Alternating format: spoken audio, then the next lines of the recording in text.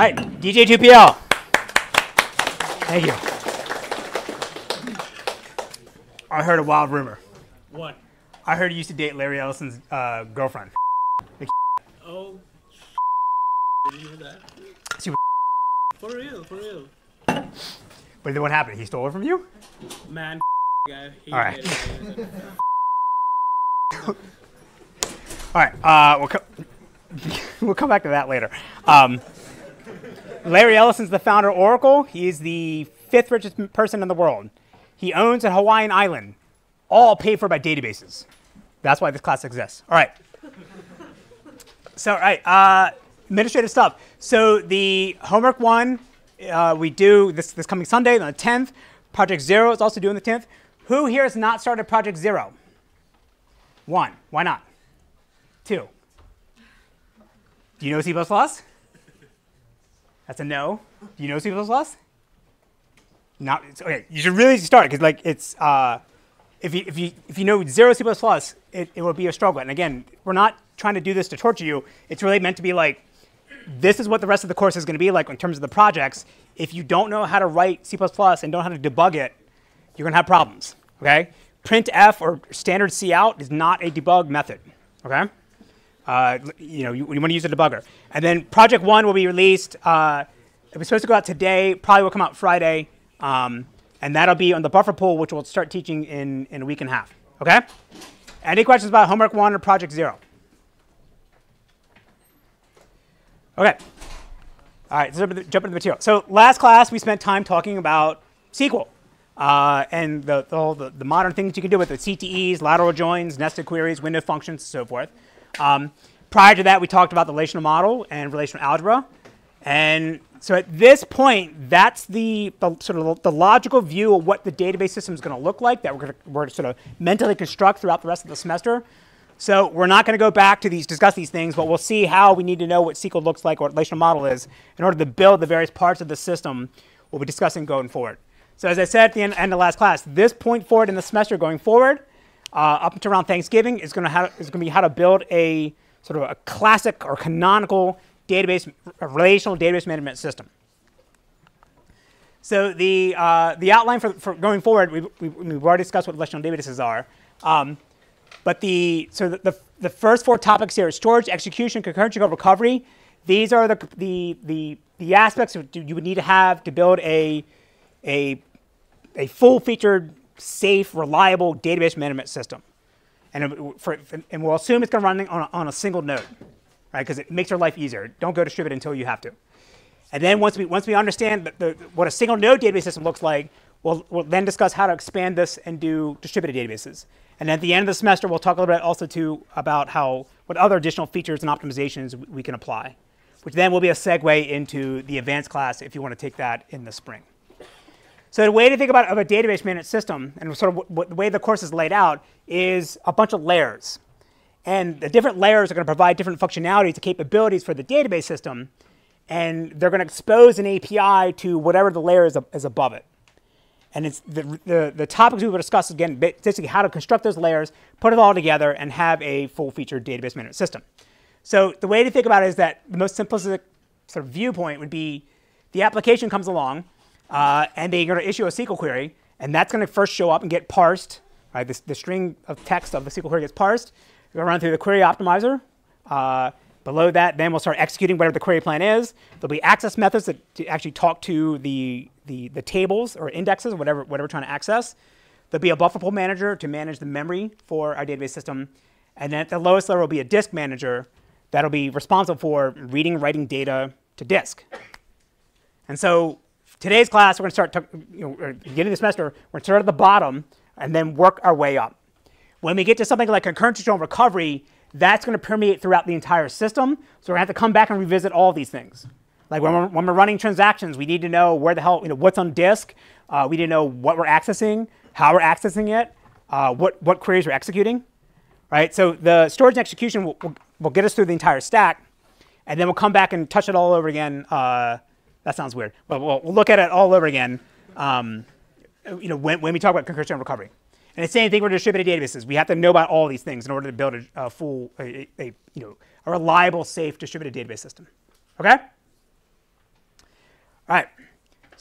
So for the system we're going to discuss, the methods we're going to discuss this semester, we're going to assume that the architecture of what we're trying to build, again, think conceptually, we're going to construct in our minds a database management system, and BustHub is one implementation of this.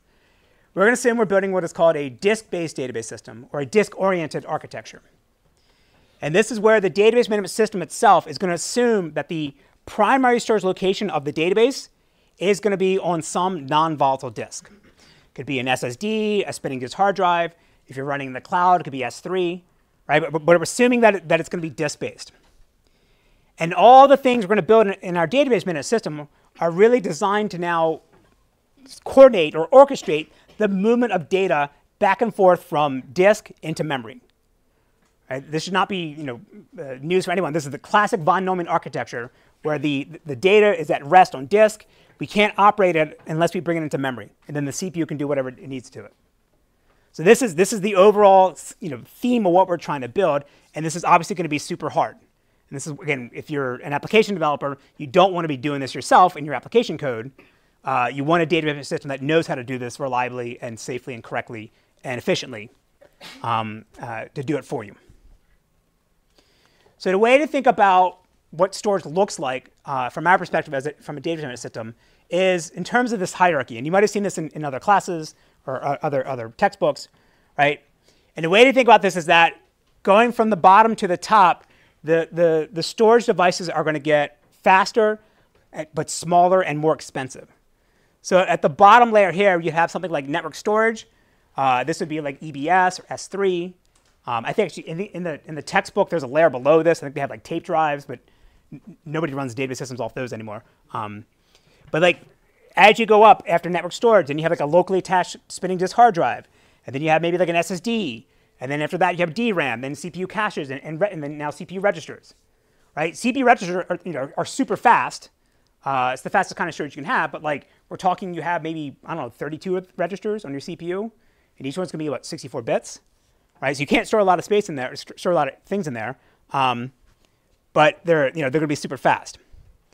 So from our perspective in this semester, the only thing we really care about is this division line here, right? And that's between volatile and non-volatile storage, right? Obviously, what does volatile mean? We have volatile storage. What's that? Yeah, it says data's gone when power's gone. You pull the plug on your DRAM or your CPU registers, like everything gets wiped out. When you boot the system back up, nothing's still there.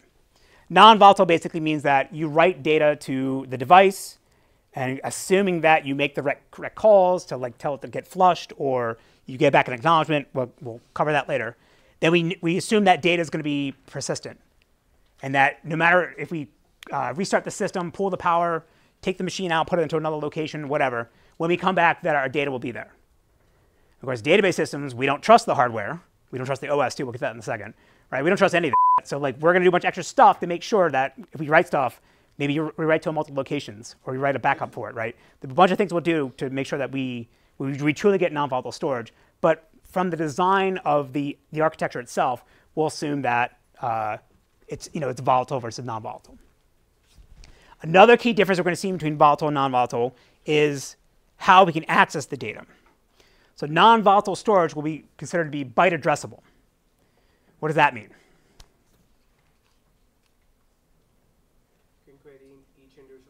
He says you can query each individual byte. Correct. Yeah. So let's say I have a 1 megabyte file. If I want to get 64 bits at some random offset, I can do that in memory. There's cache lines. It's not exactly true, but for now we can ignore that. In a non-volatile storage, like think of like an SSD, you can't go get exactly 64 bits in a 1 megabyte file. You got to go get the block that 64 bits is in, bring that into memory, and then do whatever you need on it. Right? So you can only address blocks, not individual bytes. And so the reason why this matters is that there'll be certain algorithms we'll choose in the design of our system where we know we're fetching blocks instead of single bytes or byte offsets. And therefore, we'll choose maybe an algorithm that is better for block addressable data. Related to this, we're also going to choose potentially algorithms that maximize the amount of sequential access of our data. So what do I mean by this?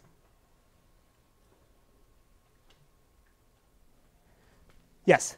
Accessing adjacent blocks is like right? So he said accessing adjacent blocks are cheaper, so we want to do that as much as possible. So again, say I want to get 10 megabytes, and I have and they're broken up to 1 megabyte blocks. If those 1 megabyte blocks are scattered in different locations, then I got to do, it's called random access, to go jump to those different locations to get that data. Or alternatively, if it's all aligned together, contiguous, then in theory I can do one fetch command. I'm not saying what the device is, but it's one fetch command to go get those 1 megabyte blocks. And that's going to be way more efficient, right? If you just think of like on a website or downloading something about the internet, if I can go open up a single connection and get all the data I need rather than opening up different connections, right? The one fetch is going to be faster. At the hardware level, think of like a spinning disk hard drive. And laptops don't come with these anymore. They still exist in the enterprise world. But there's a physical arm that's spinning around on a platter like a vinyl record, right? Like that old people have. And so if you have to move the arm to get data, moving that arm it's a physical thing. It's expensive. You're actually moving something through helium, but you're moving something, moving the arm on the platter. So if I can just move the arm once and then read a bunch of data without moving it again, that's sequential access. That's going to be faster. If I have to pick the arm up and move it over and over again, then that's going to be much slower. And again, we'll see this this will come up also in the execution algorithms. Will be certain algorithms we'll choose that'll maximize sequential access. And we'll choose those over something that's more random access. And this is different than maybe how you think about algorithms in intro classes, because in that world, they assume everything's always going to be, the memory access is always the same. In our world, we're dealing with real hardware, so we can't make that assumption. All right, so I'm going to talk about, so the way we'll think about this is that I'll use the term memory in this class, and I'll just mean DRAM. And when I say disk, I'm going to mean anything below that, right? So an SSD, spinning disk hard drive, or network cloud storage. The ones up here, the CPU registers, we won't discuss these in this class. In the advanced class, we'll talk about different algorithms, different methods to try to maximize the amount of processing we can do of data in CPU registers, or like L3, L2 caches.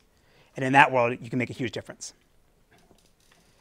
It's also worth noting there are some sort of emerging hardware devices or hardware that's available today that spans different layers. So you can get sort of fast network storage or disaggregated storage or disaggregated memory, where this looks like it potentially could be byte addressable, but you're going over a physical network, so it's a little bit slower. So it sort of straddles in between here. And then there was something called persistent memory that people have been dreaming about for a long time, that would have sort of the benefits of, or have the byte addressability of DRAM, but also the persistence of an SSD. And it would actually sit in the DIMM slot, so you can write to it as if it was like a memory, but if you pull the plug, everything gets retained.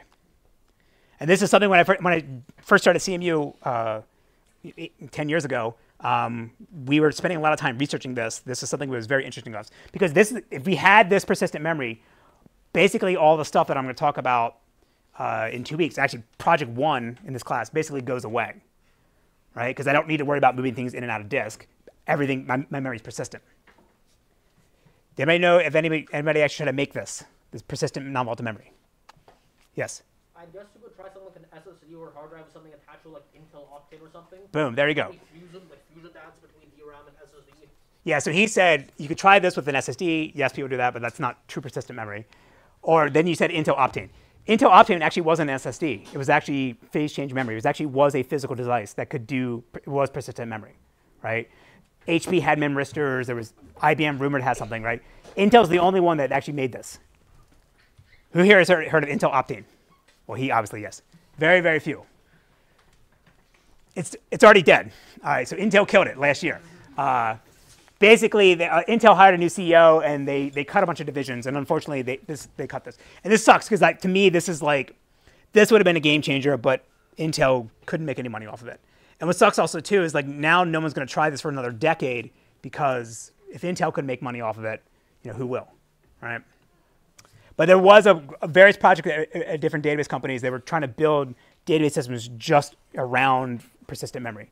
Because again, a bunch of the stuff we're going to have to do about moving data back and forth between disk and memory goes away with this. So that's a shame. OK. So the reason why we have to be cognizant of what the storage is going to look like is because the performance characteristics, as I said, between these different devices are going to be dramatically different. And we're going to try to maximize the amount of work we can do for data when it's in memory. When we bring something off a disk into memory, we want to do as much work as we can on that data before we throw it away and bring something else into memory. Right? In an ideal world, our database would fit entirely in memory. Even then, you still have to write out the disk, but in some cases, that's not always possible. So the way to think of this at the CPU level, right? A cache miss is going to 1 nanosecond. Getting down to DRAM is 100 nanoseconds.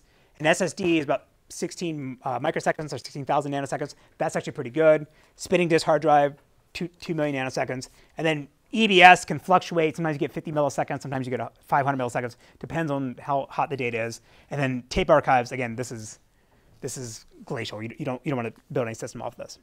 So this data comes from, this particular data here comes out, there's a Berkeley website and a link there. It sort of shows you the trends of the hardware performance or the speeds of these devices over time. This table has been attributed to Jeff Dean from the early 2000s. I think it might predate him before that. And so as humans, it's hard for us to reason about nanoseconds, right? Like 1 nanosecond, what does that actually mean? Or 2 million nanoseconds, is that a long time? And so there's a simple trick you can do to realize how bad this actually is or how much slower things actually get if you just change 1 nanosecond to 1 second, right? So this is a trick this is something that Jim Gray used to do in the 90s. If you just change 1 nanosecond to 1 second, now you see how massively slower these other devices are. You see why you want to keep everything in memory as much as possible, right? And so you think of like if I have to read a page from a book, and say, doing L1 cache miss would be like me walking to this table and looking in the book, right? Or if I have to read from an SSD or DRAM, maybe it's walking over to the library and then finding the book, right? But if I have to read from a tape archive, it's 31 years. That's equivalent to like flying to Pluto, the planet, and then reading 1 book. So we want to avoid all of this as much as possible, okay? So sequential versus random, we discussed this already. But again, this is going to be a reoccurring theme throughout the entire semester, where the database system is going to prefer sequential access over random access for both reads and writes. When spinning these hard drives, again, it makes a huge difference. But even on SSD, because of the way they actually work underneath the covers with the ASICs and then doing compaction and so forth, you're better off doing batch reads and writes sequentially as much as possible, right? All right, so the other system design goals we're going to have and how we choose how we want to build our system is that we want to give the illusion that we are operating with the database entirely in memory. Again, for most databases aren't that big. Most databases are less than 10 gigabytes, right? But for really massive databases like in the terabytes or gigabytes and terabytes and petabytes, ideally you want to give the appearance that everything's already in memory, even though it actually isn't. And there's tricks we can do to hide the disk stalls and so forth. And then since reading and writing disk is so expensive, we want to do a bunch of other tricks in our design of our system to avoid prolonged stalls or having the system appear unresponsive, right? Because one, that'll frustrate the application or frustrate the user because they think the system's stuck, right? But you're really fetching things from disk. But this also is going to cause other problems because if we're holding like a lock on something and we stall because we have to get something from disk or write something from disk, that's going to slow down everybody else behind us and have a convoy effect. So there's a bunch of things, for this reason, we want to avoid this as much as possible. And again, because random access is slower than sequential access, we want to maximize sequential access. So what does this all sound like? Having the appearance that we have more memory than we actually do. Virtual memory. All right, so we'll get this in a second. I'll explain why we don't want to do virtual memory from the OS. And why, as a database system developer, an engineer building the actual system, we always want to do as much as we can ourselves and not rely on the OS to do anything. So high level, this is our diagram. This is what we're building. So we have some database file or files, plural. It doesn't matter. We can discuss the differences. We have some database file that's on disk, and we're going to break it up into pages. And I'll describe what a page is in a second. And there'll be some directory that's going to say, here's what pages I have, here's where to find them at this offset, and so forth. And then there'll be some buffer pool of memory where the data system is allocated, basically called malloc against the OS, got some memory, and then we're going to use that as the staging area where we bring pages in from disk. So now if the execution engine, the thing that's going to run our query, it comes along, and it wants to get page number 2. We can ignore how it knows it wants page number 2 for now, but assumes that's what it wants. It wants page number 2. So the very first thing we got to do is bring in the page directory, because that's going to tell us where on disk the pages are. And then it'll make a call to the OS or whatever the device it is that's storing the database file, and it'll bring that page into memory. And then now the buffer pool will give back the execution engine a pointer in memory, a 64-bit pointer in memory of where this page exists. And now it's up to the execution engine or the access method, the operators, to then interpret what's inside that page, because all that's opaque to the rest of the system. They don't really, it's not entirely true, but at this point they don't really need to know. And then let's say it wants to do a bunch of updates. It makes changes to whatever's in page number 2. I'm not saying whether it's a tuple. I'm not saying whether it's an index. It doesn't matter. And then now the data system is responsible for writing this back out to disk to make sure that any changes are persistent. So this is effectively where we're going for the next 3 or 4 lectures. Okay, this is the architecture we're going to be building. So we'll discuss what pages look like in the next 3 lectures, 3, 4, and 5. We'll discuss how to write things out to disk in 6, and how to manage memory in 6, and then we'll discuss how to execute the queries up here in 12 and 13. Okay? So our focus really today is, what are these things on disk? Okay? So I said before, what does this sound like? Everyone said virtual memory. And you say, okay, well, why do any of this, why take the next 3 lectures talking about well, you need this lecture, but why take the next 2 lectures after that, talk about how to manage memory back and forth from disk when the OS can do that for us? Does anybody know what's the syscall you would use to use virtual memory in this way? mmap. Beautiful. Excellent. Stands for memory map file. So this isn't the POSIX standard. Windows has their own version of it. But this allows you to take the contents of a file that's on disk and you map it into virtual memory in your process, in the address space of your process. And then now that process can jump to any offset in that address space in memory. And the OS is responsible for deciding, oh, is the thing you need in memory or not? If not, then it goes and fetches the page you need and brings it in memory. Right? So the database system is not doing any of the reads and writes. It just mmap opens the file. And the OS does all the management of the data, moving the data back and forth for us. All right, so it sort of looks like this. We have an on-disk file with a bunch of pages. Right? We call mmap to open it up. And then we'll have a concept of virtual memory and physical memory. So virtual memory would be what I see in my process address space. And I can, again, at some starting location, I'll get the mmap file. And then these virtual memory has to be backed by physical pages. So as I touch a page, the OS has to go then put it into some space in physical memory and then update the wiring for the virtual memory table. All right? So let's say that my process wants to touch page 1. So we would have a page fault because the OS would recognize, I don't have page 1 in physical memory. It'll go out the disk, fetch it for me, put it in, update virtual memory to now point to it. And then my process can touch it or do whatever it wants with it. Same thing now if I want page 3. It's not in there. I get a page fault. The OS blocks my process. When I access it, it goes, fetches the page I need from disk, updates the wiring, and then my process can start running again. My thread can start running again. What happens if I want to touch page 2? What's that? Is to get rid of it, right? But what happens while I'm getting rid of it? My process stalls, right? The OS is going to block me while it says, okay, well, I don't have any more physical memory. Let me go out and figure out which of these page 1 or 3, which one should I throw away, right? But the OS is going to have its own internal statistics about how these pages are being accessed, and it's going to make a decision about what page to evict. But it doesn't know anything about what we're doing inside the database system because it just sees reads and writes. It doesn't, like at a core screen, it doesn't know what queries are, it doesn't know what's in these data pages, what's in these files. So the OS is going to try to make a decision on how to swap things out.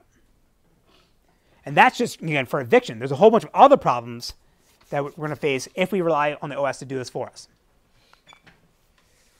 So in my first example here, I showed one thread, right, or one process was accessing it. But again, we're going to try to build a modern database system that can take advantage of multiple cores or multiple CPUs, and so we need to have multiple threads access them. But now, what if one of them, one of them touches something, writes it, and then another guy tries to read it, but it gets stalled because it gets evicted, right? The ordering can get kind of screwy, and again, the operating system doesn't know anything that's going on, what's running inside the system at the same time. So if everything's read-only, it's okay, right? Because we're not dirtying any pages. The OS can swap things out. It'll be good enough.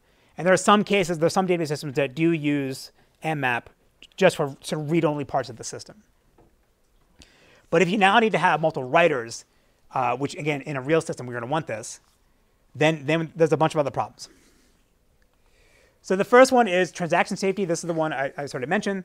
Like, if I have a transaction that updates multiple pages, I need to make sure that these pages are actually written out in the right order.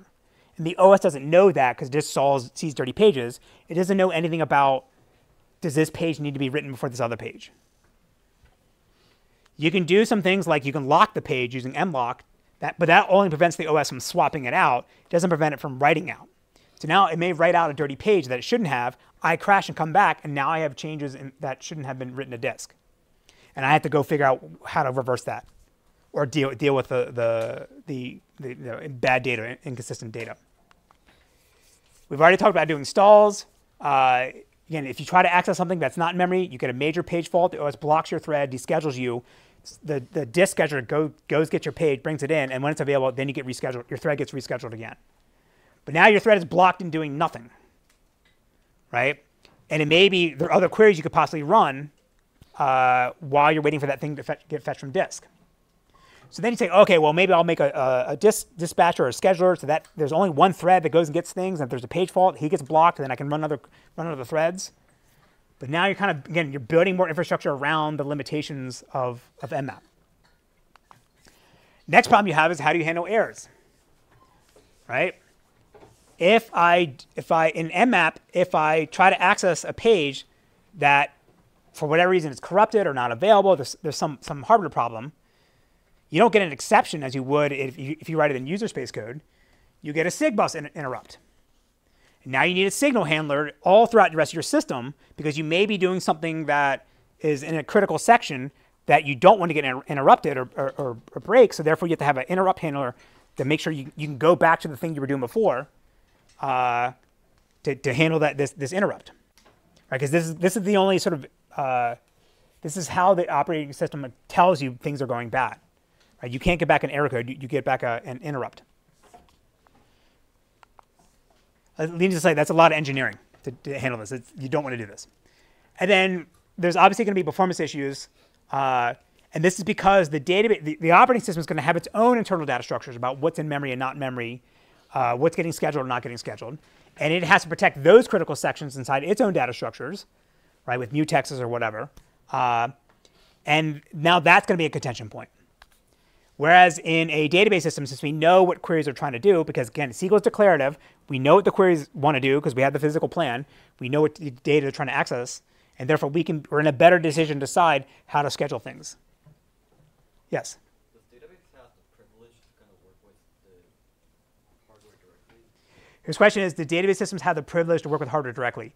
There are methods called kernel bypass where you can or NVMe is sort of like this. There's ways to make calls to hardware without having to rely on the OS.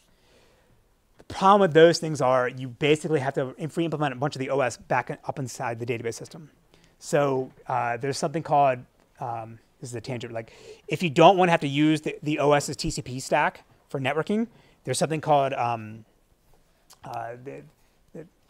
the DBDK from Intel, the data plane data kit or development kit. Basically, it's a way to hook directly in the hardware and you get raw packets out. But again, it's raw packets. If it's a TCP connection, now you got to keep track of like the TCP headers and all that, right? Very few database systems do this. I only know two. One's Yellowbrick. We'll discuss them throughout the semester. They do a bunch of amazing stuff. They basically rewrite their own. They basically only use the OS to turn the thing on, and they never call malloc again. They allocate all the memory, everything beginning. They wrote their own PCIe drivers. They do a bunch of amazing engineering. Few people do that. The other one was ScaliaDB, but the DBDK was so difficult to handle that it was a huge pain. They don't do it. So the answer to your question is, for some things you have to go through the OS. In the 80s, they got really crazy, and like they instead of using a file system, they wrote their own storage layer on top of like raw block devices. Like people have tried this over the years, but from an engineering perspective, it's oftentimes you do have to rely on the OS, but you want to minimize your contact with it because the OS is going to be your enemy. Other questions? All right, I don't want to spend too much time on mmap. This is, suffice to say, it's a bad idea. Don't do it. If I die, you can put on my tombstone, never use mmap for your database. And the reason why I always want to bring this up is because, we invite a lot of these different database companies and startups to come give talks at CMU. And surprisingly, over the last couple of years, a lot of them mention they're using mmap. And we ask them why, and they say, oh, because it's quick and easy to use. And then when we go talk to them a few years later, like, oh yeah, that was a huge mistake. We should not have done mmap. We should have done what lecture 6 is going to teach you, right? So here's a listing of some systems that I know using mmap. There's a couple others I'm sure I'm missing. There's a bunch of hobby projects. So the ones at the top, these are full users. These are systems where they entirely use mmap for all management of data back and forth from disk and memory. The most famous one of these is probably Elastic. MongoDB was a column store out of CWI, the same place that built DuckDB. The LMDB dude is probably the exact opposite of me, where I'm saying never use mmap. He's like always use mmap. And he's been banned on a bunch of different databases mailing lists because he would email them and say, like, you guys should be using LMDB, you should be using mmap, right? He's wrong. He's is weird. But here's the ones at the bottom that were sort of partially using it. Actually, I would put Mongo as full user. They should really be at the top. But the ones at the bottom here, they all got rid of it, right? Because of all the issues that I mentioned before. You can get something up and running pretty quickly if you use mmap, because again, you don't have to build your own buffer pool manager. But because you're relying on the OS to move data back and forth, it's going to make horrible decisions, right? I don't want to pick on Mongo, but Mongo is the best example of this. Mongo started off with an mmap-based storage engine, storage manager. And they were the hot database in the 2010s. They raised a ton of investor money, and they had really good engineers. So they were based entirely on mmap. If mmap was the right choice, then they could have they could have made that work. But what do? They threw it all away, and they bought WireTiger, was a storage manager that doesn't use mmap, right? So again, just to reiterate, never use. We don't want to use the OS to manage memory because the data system is always going to be a better position to do this. And it's not just for managing memory, it's basically for everything. We don't want to use the OS for scheduling. We don't want to use the OS for caching writes. We don't want to use the OS for and the network stuff you sort of need to in some cases. But there's tricks for that. But like the OS is always going to be a problem. And again, for mmap, again, I'll send this link on Piazza. We wrote a paper about this of why you don't want to use this. And then there's a 10-minute YouTube video cartoon about all the problems. OK? So again, the OS is going to be a problem for us, and we have to design our system to deal with it. All right, so for database storage, there's 2 problems we got to deal with. How are we going to represent the database on these files on disk? And then once we have those, how do we move data back and forth from disk into memory? So today's lecture is going to be on the first problem here, and then we'll cover the second problem in the upcoming lectures. OK? All right, so there's going to be sort of 3 layers of what data is going to look like on these disk pages. So the first question is, what do these files actually look like? And then within a file, there's going to be pages, because we're going to have to break it up into different chunks. And then we'll discuss what these pages look like. And then within that page, we're going to have tuples, the data itself of the tables. We can ignore indexes for now. And you have to decide what do those actually tuples look like. So we'll sort of start at the top and then go deeper inside of these files to understand what they actually contain. So as I said before, the database system is going to maintain a database as one or more files on disk. SQLite, DuckDB, those are all single file databases. All the enterprise databases, or Postgres, MySQL, every other system, more full featured system, is going to be running, maintaining multiple files for your tables and databases. And so the format that these files are going to be based on is typically going to be proprietary or custom to whatever the database system actually is, right? Meaning, like, you can't take the Postgres database files and open them up in MySQL or open them up in SQLite. Now, DuckDB, because they want to be portable and compatible with SQLite, they have connectors that allow you to read SQLite files and other things. But in general, all the major database systems are going to have their own proprietary format. And the OS doesn't know anything about what's inside of these files. Doesn't know what's inside of a page, doesn't know where indexes are versus tables are. It just knows nothing, just sees a bunch of files. So next class, we'll talk about portable file formats, things like Parquet, Avro, Orc, Arrow. These are going to be open source specifications for what a database file could look like. And then there's a bunch of different systems that know how to read them and access them and write them. But we'll worry about those later. And as I said before, in the 1980s, there was a lot of the earlier database systems decided that they not only were they going to have customized file formats, they were also going to have customized file systems. And they weren't going to use ext3, didn't exist. btreefs didn't exist back then. But whatever the equivalent was in the 80s, they didn't want to rely on what the OS said what the file system was. They wanted to do everything themselves. But that's a lot of engineering work, and nobody does that today. And it's usually get a marginal benefit.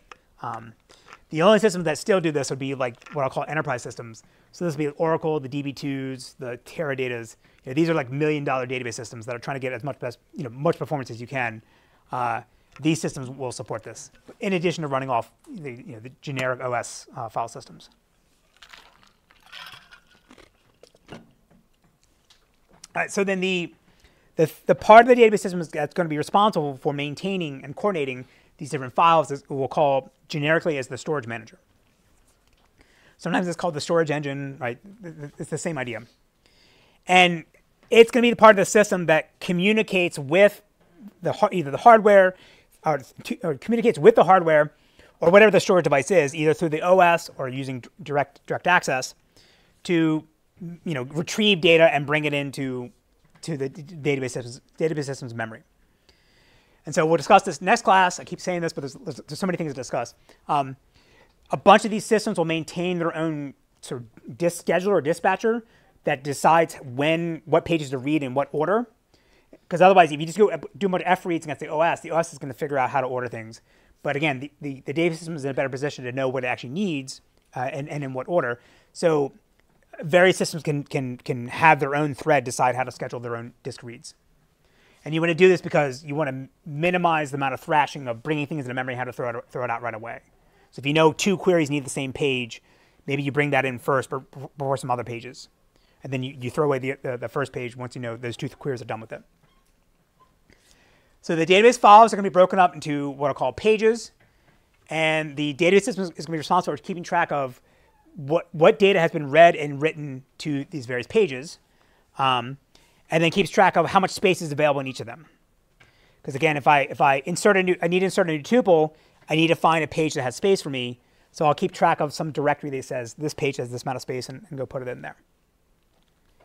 Now the database system itself, at the storage manager layer, the part we're talking about here, it's not going to maintain multiple copies of these pages for redundancy, replication purposes. We assume that's going to happen either both above and below this part of the system in the stack. So above would be like something that knows if a query shows up and wants to do a write, send it to another physical box or another node and have both those machines do the write. And then below it would be like if you're running RAID or some kind of storage appliance that knows how to replicate pages. And then down below, it'll do that as well. Typically, database management systems will not maintain multiple copies themselves because it's a bunch of extra work that ideally you don't want to have to do. All right, so what is a page? So in our view, from a database perspective, a page is going to be a fixed size block of data. And it can contain data from any part of the database itself. Right? Again, for this lecture, we assume it's just tuples or records, but it can contain indexes, log information, additional metadata, the catalog, statistics. Right? It doesn't matter, but it's still going to be broken up into these fixed size blocks. Most systems are not going to mix page types, meaning you don't take like a 1 megabyte page and put in data from this table and index and stuff like that, right? For simplicity, you're going to assume that one page belongs to some object in the database, a table or index and so forth, and it would only contain data for that particular object. Some systems are going to require every page to be self-contained, meaning all the information, all the metadata you need to have in order to understand what's inside that page has to be included in the page itself. So Oracle is probably the most famous one that does this, right? So within a page, you have to keep track of like, it belongs to this table and has these columns with these types and so forth. And the reason why they want to do this is because if there's some corruption in the database files, right, you don't want to have some page that contains the metadata about the table get blown away, and then now you can't understand what's in any other page, right? Again, replication can solve this problem. Hardware has certainly gotten a lot more reliable in modern times than it did before. Like hard drives were super flaky before. They're still not ideal, but they're much better than they used to be. So maybe having every page be self-contained is less of an issue today. But this was a design choice that Oracle made very early on. Now, every page in our database file is going to be given a unique identifier, like a page ID, like some number, 64-bit integer, 32-bit integer. And then there'll be some method or some mechanism that the database system is going to use that allow it to map a page ID to some physical location on our storage device. And again, that could be like a file name inside of a directory at some offset. If we're running on like a cloud storage, it could be an S3 bucket at some offset and so forth, right? For our purpose, it doesn't matter. We just have a way to say, if we're looking at page 123, there's some method to say, here's where to go find it. So now, what's sort of confusing in the concept of databases is that there's three different notions of what a page actually is. And so at the lowest level, you have what is called a hardware page. And this is typically 4 kilobytes. And this is going to be the largest size, or the smallest size of a page or a block of data that the hardware can guarantee that it can do atomic writes. So what do I mean by that? What do I mean by atomic writes? He says all or nothing. Right, so it means that if I tell the hardware I want to write 4 kilobytes, and I get back an acknowledgement that, yes, I wrote 4 kilobytes, then I can assume that it made it. If I need to write 8 kilobytes, and I send that as 2 4-kilobyte blocks down to the OS, to the hardware, I may write the first 4 kilobytes and then crash, and then come back, and then the second 4 kilobytes didn't make it. Right, there's no guarantee. The hardware can't guarantee that it can do that all atomically, like all or nothing. And so because of this, we're going to have to do a bunch of other extra stuff inside of our database system to deal with that. We'll get to that later. And then above that, above the hardware, now that's going to be, the operating system is going to have its own notion of a page. And in Linux, by default, this is 4 kilobytes. And again, this is like mapping something that's on the hardware to something that's in virtual memory. Now, in x64, they also support 2 different modes, or sort of huge pages, as they're called. So you can get page sizes actually 2 megabytes and 1 gigabyte. And again, the hardware can't guarantee that it can write out 4 kilobytes atomically. This is just to reduce the amount of bookkeeping that the OS does for the pages that it brings into memory. And then inside that now, above that, the database system is going to have its own notion of a page as well. All right? And typically, this is going to be anywhere in the range of 512 bytes. This is what SQLite does, up to, I think, 32 kilobytes. Some systems let you go up to 64 kilobytes. Right? And so the page size is going to be the way we'll represent where to find, the page ID is a way to represent at what offset in some file for a given page size can we find the data that we're looking for. So as I said, most systems the default is going to be 4 kilobytes. In SQL Server and Postgres, the page size is going to be 8 kilobytes. And then in MySQL, they go up to 16 kilobytes. For something like DB2 and enterprise systems, actually for DB2, on a per table basis, you can change the page size. And I'm going to take a guess. Would anybody take a guess why a larger page size might be a better idea? What did I say in the beginning? What do we want to try to maximize? Sequential access, correct, yes. So if I now have, if I'm organizing on disk 16 kilobyte blocks, and I need to read 16 kilobytes of data, then it's one sort of call to our dispatcher in the database system. Then makes one call on the OS to go grab contiguous 16 kilobytes. If I'm using 4 kilobyte pages, then I got to make separate calls or may do separate lookups to go get the data in potentially random locations. And there's syscalls you can make to the OS or to the device itself that when you allocate data that you want things to be ideally contiguously aligned. You can like pre-allocate an extent to say, allocate me a 10 megabyte block of data, and then the data system can divide that 10 megabyte block into 8 kilobyte chunks or whatever the block size it wants. Yes? Then wouldn't larger page sizes make writes harder because then you don't have atomic writes? Right, so then he says, and he's correct, doesn't this mean that large page sizes make writes more expensive? Because now if I only have to write 1 kilobyte, but I'm storing as a 16 kilobyte page, I got to write all 16 kilobytes. Absolutely, yes. So this is a good point. This is something I would say throughout the entire semester. It's not just for databases, it's computer science in general. There's no free lunch. There's going to be pros and cons to each of these. And then in different situations, one approach might be better than another. If my workload is entirely read-only, if I never write anything, then yeah, I want large page sizes, assuming I'm doing large sequential scans. If I'm doing a bunch of writes, then maybe I want something smaller. But what the right amount is, depends. Yes? But couldn't you have some kind of read coalescing layer if you had a small page size? So effectively, if you have like many 4 kilobyte reads, you can effectively coalesce them into say 16 kilobytes of read to avoid the overhead for each system call, and then you'll still have the write benefit. So if you're writing, you still have atomic writes with small page size. Does that optimization exist? Yeah, so his statement is, if I do 16 kilobyte reads, and I'm still using 4 kilobytes of data, assuming that 16 kilobytes is contiguous, then can't I go make a single call to get 16 kilobytes that are contiguous? And then if I have to write within individual 4 kilobytes, I can still write those out. Absolutely, yes. And this is what I was saying before. We will then choose algorithms or methods that try to write that data out so that it is contiguous so that we can do those fetches, right? And again, this is something the data system can do for us because we know what the query is. We know what data you're going to potentially read. And so we can read ahead for you and try to fetch things that are before you actually need them. Now, the OS can do that with prefetching as well, but it can only prefetch things that are contiguous in both directions, I think, in Linux, yes. But it can't do, if I have to prefetch things that aren't contiguous, it can't do that for me. All right, so is this clear? So again, there'll be some page ID, and we'll see this in a second, how this is being used, that's going to allow us to say, for page 103, here's where to go find it. All right, so now we're going to talk about how do we actually keep track of that mapping of page IDs to locations. And this would be one of the big differences of how the data systems are going to organize their pages. And again, I'm not saying one way is better than another. I'll describe the heap file approach as the most common one, but certainly a bunch of other systems are doing different things, and there's trade-offs for all these ones. So at this point where we're in our discussion, we don't need to know anything about what's inside of our pages. Like again, we don't care whether it's indexes or tuples. We just need to know for a given page, how do I go find it, and how to keep track of what pages I actually have.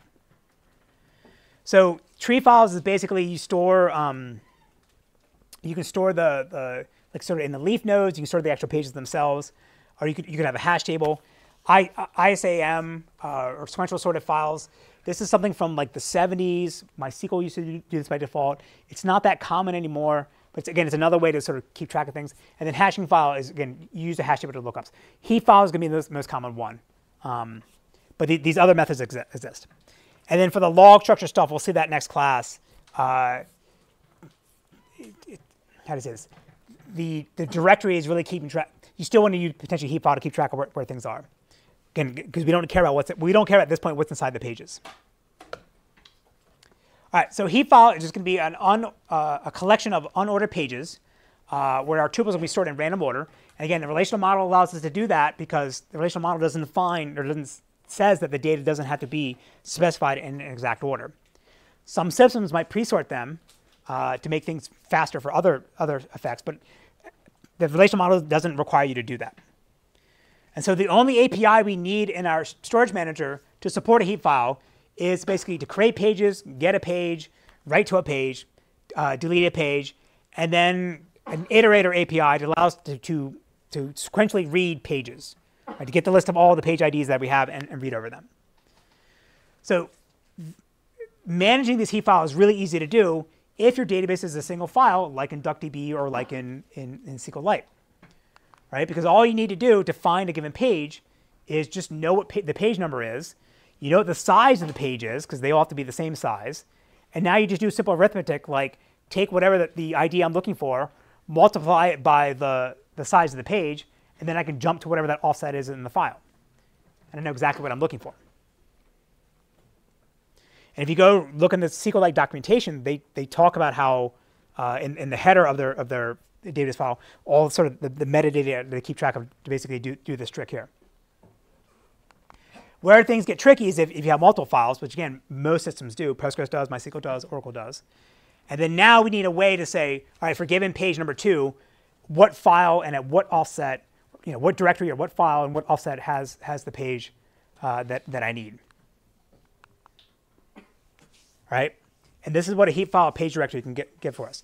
Again, think of it's like a hash table where you're just keeping track of, it's a mapping from the page ID to the pages in the data file.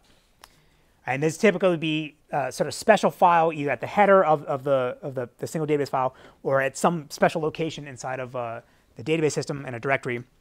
And you can sort of think it's a database within the database. It's the database that keeps track of what's in your database. Right? The catalog is part of that as too, but this is like keeping track of where the physical location things are. And so this has to be kept in sync with the actual files on disk because I don't want to create a bunch of pages, not update my page directory. I crash and come back, and now my page directory doesn't know about these other pages, and I can't get to them. Right? So there's a bunch of extra tricks we have to do to make sure that these things are maintained, are kept in sync.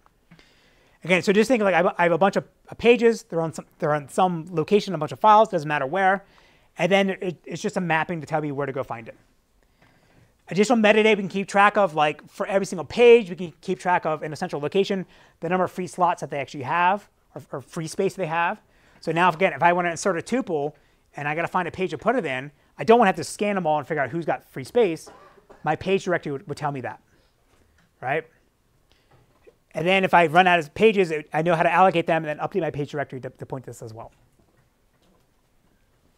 Again, just think of a hash table that's getting written to disk that keeps track of the pages that I have. But then I can also, again, iterate or scan through and say, here's page 1, here's page 2, here's page 3. Because we're going to need this if we have an access method like a sequential scan operator. Right? If we don't have an index, we need to be able to iterate over there every single tuple in the table. So the page directory needs to be able to expose us that API. Yes? Yeah, so you mentioned in case of a crash, so that means because the directory is part of the volatile memory, do I also have to write it to the storage somewhere? Yeah, so his question is, because the directory has to be brought into memory in order to read it, it's in non-volatile memory. So now if I crash, I don't want to lose it. Does that mean any changes I make to it have to be written to disk? Yes. But it's not as bad as you're not updating this thing all the time, right? So you're not gonna, if you run out of space in your database file and to allocate more pages, you're not gonna allocate just one page, right? Because then you could potentially do that for every single query. You'll allocate a gigabyte of data, update your page directory, that gets written to disk once, you make sure that's persistent and it's safe, then you proceed with running the query. So that means any update to the directory has to be written at that point. Yeah, so the statement is any update to the page directory has to be written to disk? Absolutely yes. Because otherwise you don't know what you have. Yes. Yes. Is this directly stored in a special database file or is it stored along with other pages? This question is this stored in a special database file or is it stored along with other pages? What do you mean by special? Just like a separate file? Yeah, so some systems will store this as a separate file. SQLite will store this in the header of the file. Typically, it's stored separately. Yes? When you say that a database uses multiple files, do you mean that a single table uses multiple files? Or the database uses maybe one file? So his question is, when I say a database system could use multiple files, do I mean within one table does it contain multiple files, or within the database does it contain multiple files? Yeah. Any one. Doesn't. So DuckDB uses one file for all the tables. Yeah, so DuckDB uses one file for all the tables, same as SQLite. But we can pop up in Postgres and look in the data directory. There's a bunch of files in there that have numbers in them, and they're various data files. And sometimes they'll be for indexes, sometimes they'll be for tables, right? And the various systems do different things. And again, not to keep repeating myself, this is the beauty of SQL. I don't care in my SQL queries whether I have one file or 1,000 files, right? The database systems can decide how to do that. It just knows how to run your query for you. So again, different data systems do different things. How do you know when you question is, how do you know whether you want to use multiple files for one table? Again, it depends. So like if we won't talk about large columns yet, but like say you have a table that has a blob field or a text field, right? And that's like 10 megabytes. You'd want to store that in separate pages, but maybe you want to store that compressed because it's a bunch of text data. So you have the regular columns of the integers and floats, whatever. That's stored in one file, and then your large stuff is stored in another file, right? So that's one approach. But you can imagine also too, maybe you have some space in a single file where the top part's the fixed stuff, the bottom's the variable length. It depends. I think MySQL up to 5.6 used to store, I think it was one file for all tables or all databases, and then they mentioned no, it was one file per database, and they split it up to be one file now per table, and separate files for indexes. Okay. All right, so now we know sort of roughly at a high level what the files look like, or how the files are laid out, and how we keep track of where they exist. So let's now talk about what's actually inside the pages themselves. So every page is going to have a header that's going to tell you something about what the data actually is. So a common thing would be like the page size, or like a checksum, right? So if you crash and come back, or you restart the system, or actually anytime you fetch something from disk, you compute a fast checksum to make sure that the data isn't corrupted. Maybe keep track of the version of the database system that actually created the page. That way, if like you put out a new version that breaks compatibility, you can have some code that knows how to still read the old data. We won't talk about transactions until after the midterm, but like you can keep track of like what thread or what transaction wrote to what data in this, and whether it's actually visible to whatever query you're running. If the data is compressed or encoded in a certain way, which we'll discuss next week, there'll be metadata about what the compression scheme actually is. There'll be information about what the schema is, or what the table schema is, as we talked about Oracle does. Sometimes there's additional statistics about what's in the data itself. So like for a given column, what's the min value and the max value? Because maybe I just need to read that instead of actually reading the data to figure out whether there's something I need. Right? And again, as we already discussed, Oracle is famously self-contained, but not all systems do that. So now within the page itself, we need to decide how we actually want to organize the tuple data, right? So at this point in this lecture, we're going to assume that we're only storing tuples in our pages. We'll discuss indexes later. And then we're going to assume that we're storing tuples in a row-oriented manner. Meaning, like, if I have 5 attributes, I will have a tuple, and I'll have those 5 attributes contiguously before I see the next tuple. Next week, we'll see about column stores. We store this slightly different. But for our purposes here, we assume that's row-oriented. And we'll break this next week. All right, so there's 3 different approaches of what could actually be in our pages. So the tuple-oriented storage, where we're only storing tuples and the exact values that those tuples have. There'll be a log-structured approach where we just store deltas of what changed since the last time this tuple was updated. And that should be index organized. Index organized storage could be like a tree structure where in the leaf nodes I'm actually storing the data itself. So today's lecture, we're only going to talk about the first one, tuple-oriented storage, and then next week we'll talk about the 2 other approaches. Okay? All right, so let's think about how do we actually want to store tuples in our pages. All right, so let's say we have a really simple approach where in our page header, we just keep track of the number of tuples that we have, right? And anytime we want to insert a new tuple, we just append it to the end, right? So we can assume our data is fixed length. So if I want to insert a new tuple, I just go look at the header, see the number of tuples, multiply that by the size of the tuple, and that tells me where offset I want to write the page. What's wrong? Oh, lanternfly. Just kill it.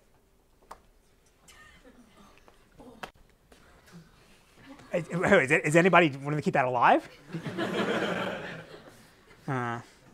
For those on YouTube, we have a lanternfly infestation. All right. Right, so is this a good idea or a bad idea? I said straw man, so it's obviously a bad idea. Well, why is it a bad idea? Like if you have to delete a tuple, then it just throws everything out of order. Right, so if I delete tuple, so I delete tuple 2, it throws everything out of order. Right, because now if it's what I want to be able to do is insert a new tuple, and I don't want to put it at the end. I want to use this spot here, right? So, number of tuples is enough. Maybe I can keep track of like where things are located so I can decide where to put them in, right? But it's, it's going beyond what I'm showing here. What's another obvious problem? One of the tuples too big to be stored on a page. He says, what if one of the tuples is too big to store on the page? Yes, but also what if they're not the fixed length, which most data is not fixed length, right? Email addresses aren't the same size. Android IDs aren't always the same size. Now I could just sort it as a char type, but what does that do? That pre-allocates the space I need. And if the largest email address is 1 kilobyte, then I have to store 1 kilobyte for every single email address, even though it's not going to be using that space, right? And then his comment is, well, what if the table can't, or the tuple can't fit in this page? How do I span multiple pages? We'll discuss that next week, but this also would not work, right? So clearly, this is not enough for us. We need additional metadata to keep track of, how we actually going to store this. Another problem too is like again, if four couldn't go here, right? I couldn't fill the gap when I deleted 2. If 4 needs to go here, then I'm wasting space. But if I want to maybe move 3 up, but now I have to tell the rest of the system that I moved 3, right? Because I haven't told you how I'm pointing to 3, how I find 3. But assuming it's going to be like some offset within this page. But now if I'm moving 3, then I have to go update every possible index that is maybe pointing to it. And that's going to be super expensive. So the most common approach to handle this problem is called slotted pages. And what I'll describe here isn't going to be exactly how every system does this. But at a high level, this is what everyone is doing. If you're a row-oriented database system that's using tuple-oriented pages, so not log structured, then they're doing something that looks like this. So we're going to have we'll have a header that again, keeps track of all the metadata we talked about before. But then after the header, we'll have the slot array, where at every position in that slot array is going to point to some tuple in our page. And the tuples will be starting at the bottom, at the end of the page. Right? So at the bottom, we'll have all the fixed length and var length tuple data. For now, assume that everything is put together. Right? So meaning like there isn't, if you have a really large value, it isn't stored in a separate page. The entire tuple has to be stored inside this page. And so the slot array is just going to be storing fixed length offsets to where to find the starting location of individual tuples. And maybe you could also store the size in the tuple in the header if you wanted to. Right? So now what's going to happen is, as we need to update the table and add new pages, add new tuples inside the page, the slot array is going to grow from the beginning to the end, and then all our tuple data is going to grow from the end to the beginning. And any single time I add a new entry into my slot array, or a new tuple, I put I update the slot array to tell me where to go find it, right? So now if I go back to the problem I had before where I say I deleted tuple 3, well, this is fine because I didn't move any other tuples. The slot array still, for 4 still points to it. So I don't have to tell any other part of the system that I moved 4, right? But even, if I now wanted to reclaim this space that's been, or 3 used to be and I deleted, if I want to slide 4 over to compact it, all I need to do now is just update the slot array to point to the new offset, which is easy to do.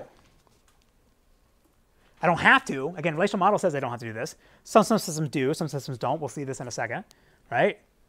And this is all fine. So this is what SQLite, actually I don't know if SQLite does this, but this is what Postgres does. This is my SQL doesn't do this. SQL Server does this. Right? This slotted pages is the most common approach. This is what everyone does. Yes? Do you then reuse the third number slot array, like if you want to insert a new one? So his question is, can I reuse slot position 3 if I start a new tuple? Yes.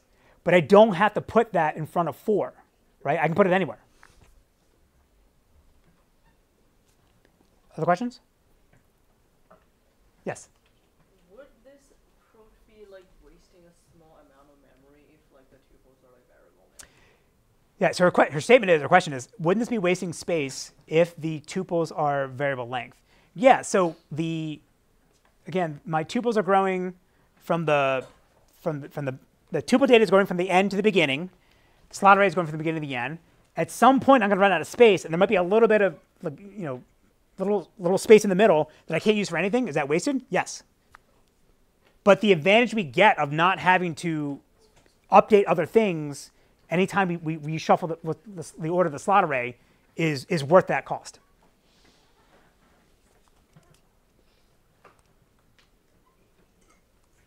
OK. So now, assuming we're sort of thinking in slotted pages, now we need a way to identify tuples. And for this one, we're going to use the notion of a record ID. Different data systems may call this the row ID or the row number, right? But a high level, the way to think about it is it's a way to uniquely identify some logical tuple based on its physical location inside of a file, inside of a page. And it's typically going to be a combination of like a file number, an ID number, the page number, and then the slot number that corresponds where they exist in that slot array.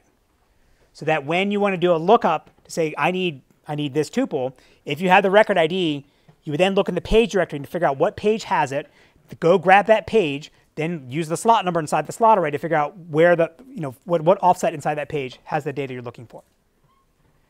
So most databases will not store this record ID. This is something that's synthesized, materialized, again, based on the page directory or how you're keeping track of how to find things. Meaning, like within the tuple data itself, I'm not storing this record ID.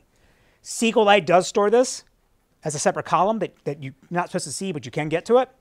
And the way they do the reason why they do this is because this is how they're going to use this as the primary key to allow them to identify individual tuples.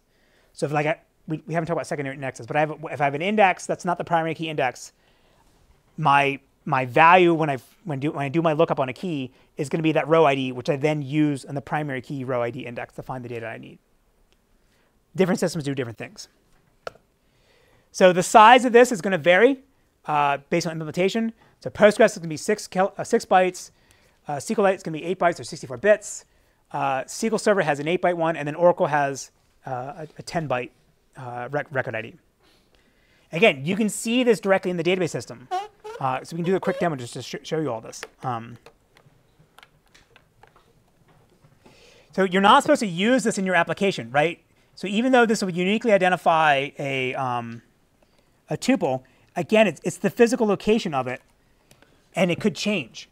Meaning, like, if I insert a tuple and I get a record ID, if my application then references it, the problem could be like I could run compaction or garbage collection, or in Postgres it's called the vacuum, where I could reorganize that page where maybe now the slot number changes or the page number changes, and now the thing I'm looking for isn't there anymore. So again, this is a physical aspect of the database system that we're not supposed to really use in our application, but it's exposed to us because if we need to administer and maintain these systems, we need to know where the data actually is. So let me log in real quickly, sorry.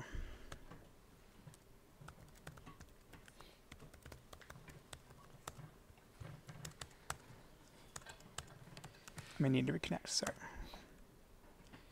All right, so we'll do Postgres first. So we're going to create a really simple table R that just has 3 tuples, right? 100, 101, and 102. So Postgres has something called the CTID. And this is going to be a tuple now that's going to give you the page number and then the slot number.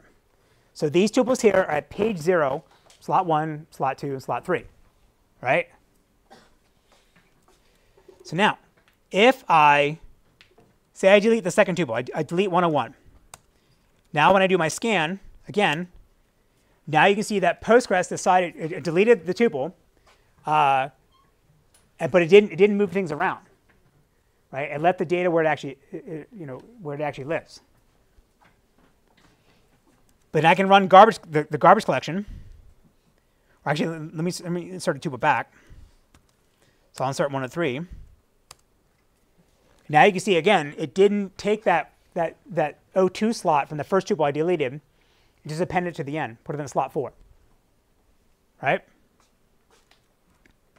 So then again, I can now run the, again, in Postgres, it's called the vacuum. So the command is vacuum. Again, this is a Postgres idiom. So vacuum full is going to have Postgres basically compact every single page and write out a new pages, new files. So if I have a bunch of pages that are empty, it'll release them when it creates the new version. So now when I do that same query before, right? Now you see it compacted it, right? It put O1, O2, O3, right? Make sense? Yes. So is this the CTID referring to the page number and offset, and slot or slot number? So is it the slot number in the going backwards, or is it in the slot array? It's in the slot array. Oh, okay. Because then you use the slot array to say what offset within the page do I find what I need. Yes. The slot array soon be one indexed. Is there something at 0 that's like metadata? Or? So the question is, the slot array starts at 0 index, even though the page starts at 0 index. Sorry, slot array starts at 1 index, page starts at 0 index. Is there something in 1? Let's find out. So you're not supposed to do this, but you can actually query this, right? CTID equals, and then O. Doesn't have anything there. Right, but I can get the other one. So I don't know why they do that. Yes? So when you say the ID is 6 bytes, aren't we, what does that mean? Aren't we placing like an upper limit on the number of slots we can store? The statement is, when we say a slot, the CTID is going to be 6 bytes, so it's probably a 4-byte page number and then a 2-byte offset. Doesn't that limit the number of slots we can have in a page? Yes, but Postgres is by default is 8 kilobyte page sizes, so you can't have a billion tuples in a single page. All right, so let's look at other systems. So again, SQLite is different.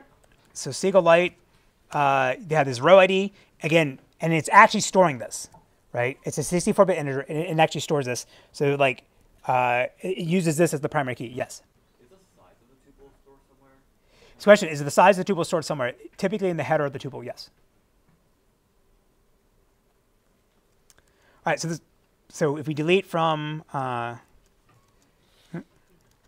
we'll delete a tuple, run the same query, right? It doesn't reuse the row ID because it's actually a physical thing, the primary key. All right, so let's do now SQL Server. So SQL Server has this different syntax. It has this double, that's hard to see. If I highlight it, can you see it? No. There's percent signs there. Trust me. Sorry, let's go back. Oh. All right, there you go. There you go. There's percent signs. Sorry. So when you run this, you get back some hex data like this, right? What does this mean? So there's a undocumented command. Actually, this is all you're not supposed to do this, but you can.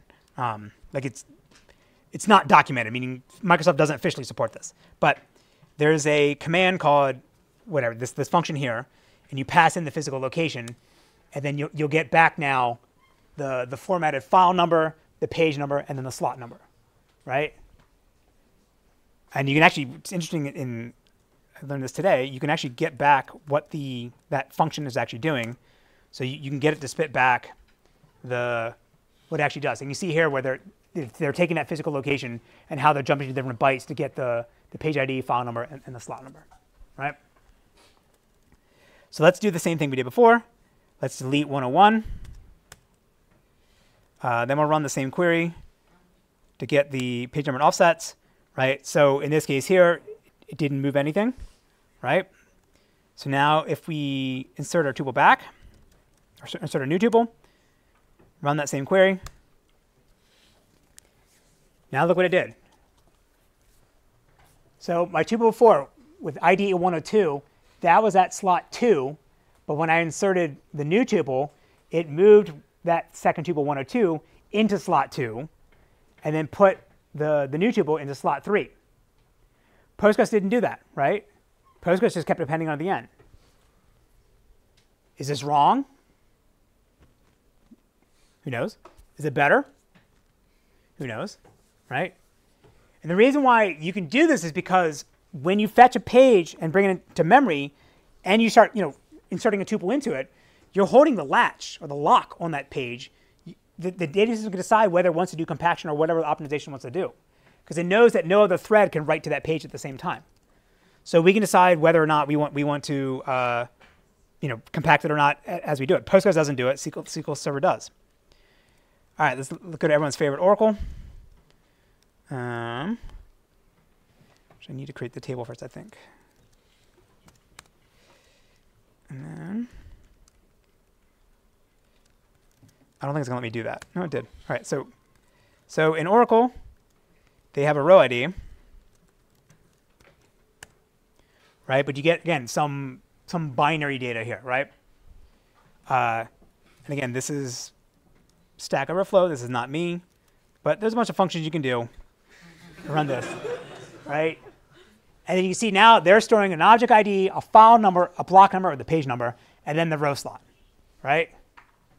So it's, again, this is something, taking something that's defined in the textbook, describing it at like a logical level, or describing it at a theoretical level. Here's how to organize your database system. And then you can see different implementations of it. Through SQL, you can then see how they are storing slots, storing things in slotted pages. All right? All right, so in the sake of time, I think I'm going to skip. This will segue into next class, but the tuple itself is just going to be a sequence of bytes, right? There's some header and then a byte sequence. And then it's up for the database system to know how to interpret those bytes based on the type and based on the values that you're looking at. So again, we'll cover this next class, but the way to think about this is like there'll be some header that contains information about whether this tuple is visible or not. We can store, whether or not we want to keep track of what columns have nulls, and then and then the execution engine will know how to jump to different offsets within the tuple based on the schema. So again, we'll cover this in next class. But just to finish up, again, what did we discuss today? There's a database system. It's going to maintain a database. That database can be tracked across different files and broken up into pages. And then we have different ways to keep track of those pages, keep track of how to store things in those pages. And then next class we'll talk about how to store actually the tuples. Okay? So again, a lot to discuss next class. Have a good weekend. See ya. Hit it.